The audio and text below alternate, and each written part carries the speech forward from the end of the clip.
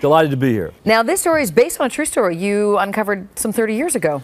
I think it's true. I can't verify it. It doesn't really matter because it's fiction anyway. But it's a story I heard about 30 years ago. A guy told the story in a group, and it stuck with me. And it happened in Mississippi in the 1930s.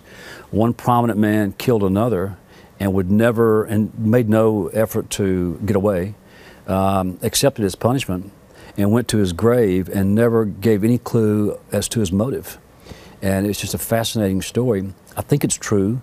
It could be false, but the guy who told the story told it as true, and I just remembered it. Well, what's really fascinating about this book is exactly that, the motive, which is not revealed until the end. So it's not really so much a whodunit as a why they did it. You know who done it right off the bat. Yeah. In the first chapter, the question of why.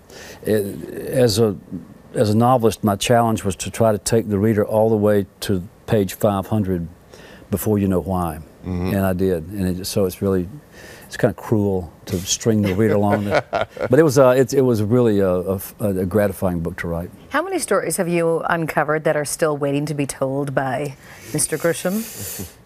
Oh, it changes every day. I mean, something could happen today that would inspire me to write a novel about. You know, I deal with the law and legal issues and legal injustice and all the problems we have in our criminal justice system. That's where I hang out, and I still really enjoy that. And there's a lot of frustration as a citizen, as an observer, because we have so many problems that could be fixed easily if we would do so. And so I keep hammering away at these problems. That's a long list. And again, something could happen today that will inspire a book next year. Let's get into the process, if we could, a little bit of writing a book, because often I read that you'll give, I guess, your manuscript or that to your wife to read over and get her reaction. I'm writing now. I start writing every year on January the 1st. I'll start the next book on January the 1st and give myself 6 months roughly. So I'm in Toronto, so I'm out of the house, and she's reading the first 150 pages. Okay. I started January the 1st, and I'll go home tonight, and we'll discuss that, and she'll read sections of it from now until June. And you'll get her honest opinion, the unvarnished truth. Oh, I don't want her opinions, but I get them. Yeah, she reads with a red pen, and she loves to. She's cruel. And well, didn't she red pen one of your books, or you tackled a sex scene?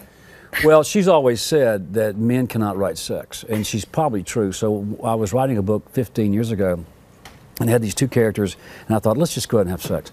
And so I wrote this scene that I thought was pretty erotic. I thought it was very well done, okay? And it was, you know, I enjoyed writing this scene. And so for fun, and I gave her the next section, and I left the room, and she will not read if I'm anywhere near her.